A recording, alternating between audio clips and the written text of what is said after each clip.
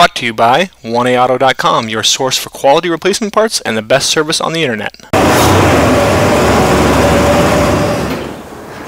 Hi, I'm Mike Green. I'm one of the owners of 1AAuto. I want to help you save time and money repairing and maintaining your vehicle. I'm going to use my 20+ years experience restoring and repairing cars and trucks like this to show you the correct way to install parts from 1AAuto.com. The right parts installed correctly. That's going to save you time and money. Thank you, and enjoy the video. In this video, we're going to show you how to remove the ground effects from the sides, the rocker panel, and the door. Tools you're going to need are T27 T10 Torx drivers, medium and small size flat blade screwdrivers, an 8mm wrench or socket and ratchet, a door panel clip tool or a putty knife. You'll need 13mm 932s and 7/16 sockets with ratchet and extension, as well as a 10mm wrench, a 7/16 deep socket, and I also use a pair of vice grips because I have encountered a bolt that falls apart due to some corrosion. To replace this lock cylinder, or to remove the lock cylinder for painting, first you're going to want to remove the door panel. I'm showing it here in fast motion. If you want to see this in regular speed, just check out our other videos for the Camaro door panel removal, and you can see it there, although you can probably figure out enough to see that it's a few screws. Unhook some of the switches and then carefully pry out on a bunch of pins and then lift the panel up and off.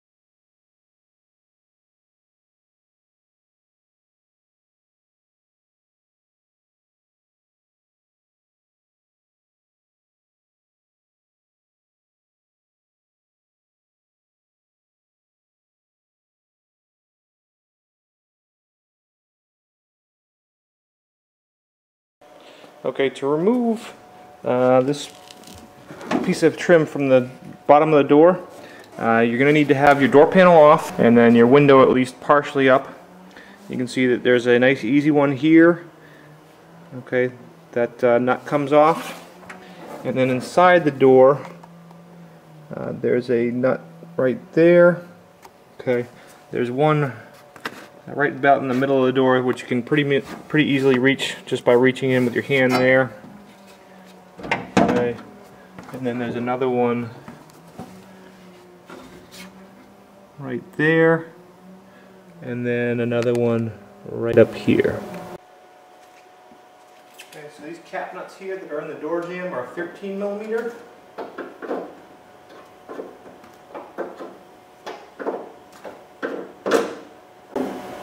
10mm wrench.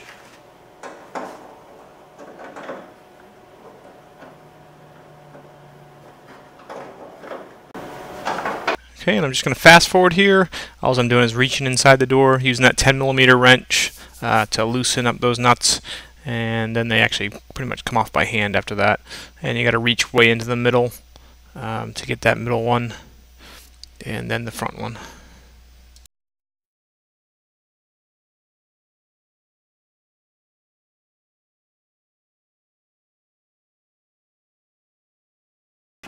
Okay, so you can see here I have the ground effect mostly off, but what happened here is on this front nut, basically it totally fell apart. Okay, so what I've done is I've gotten all the other fasteners off, and now I'm turning this, and what I'm hoping that I'll do is just slowly loosen up that, either the nut or the stud from the ground effect. And what I'm actually going to try to do is now walk onto the stud with some vice grips and try and twist the stud out of the ground effect. Okay, so here's the back side of the door ground effect, and you can see I got I got 4 of the fasteners out, and then that front one I just was able to twist the stud out So the stud is still here in the door, and what I'll end up doing is just taking a Sawzall and carefully cutting that off. And then I'll just use a bolt or something, a short bolt, to bolt it back on. Okay, so now we have the doors off. Now we can get these main side ground effects off, and you can see there's a bunch of Phillips screws up on top here, and I'll show you the best way for getting those off. Then underneath there's a series of 932s bolts. Okay, I need to remove all those.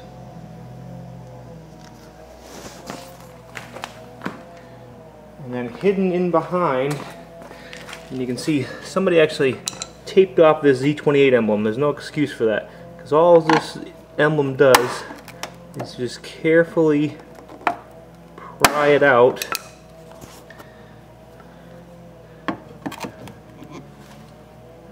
Okay, just carefully and lightly pry it, and it actually just pulls out of the ground effect. It just has little locking nylon tabs, and it pulls right out.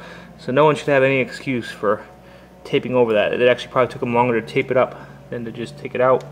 And then in behind there, you can see there's 2 Phillips screws. And then also inside the car, you need to remove the rear quarter trim, which you can see that in some of our other videos. And there's a 7/16 speed nut right down in there that you need to remove. Okay, so these Phillips screws can be difficult to get out. A few things: make sure that your screwdriver has a good tip on it. The tip's not chewed up at all. And obviously you can try. And it looks like these come out pretty easily. Okay. But if you get to one, I'll just kind of make believe here. So if you get to one that's a problem, what you can do is put your screwdriver in. Okay. Take this hand, start turning it counterclockwise, and then tap the hammer. The tapping sound both drives the screwdriver down into the screw, so you have less chance of slipping, and the tapping also will loosen up the screw in the hole. So we'll remove all these screws like that. And here I'm just going to fast forward as I use a 932 socket with a ratchet and a small extension and remove all those bolts along the bottom. As long as you have a 932 socket with a ratchet and extension, these are pretty easy to get out.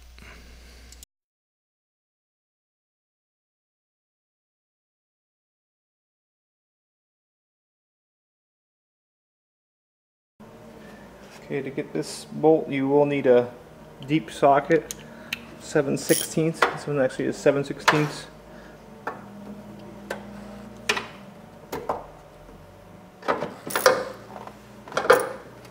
Plus the extension.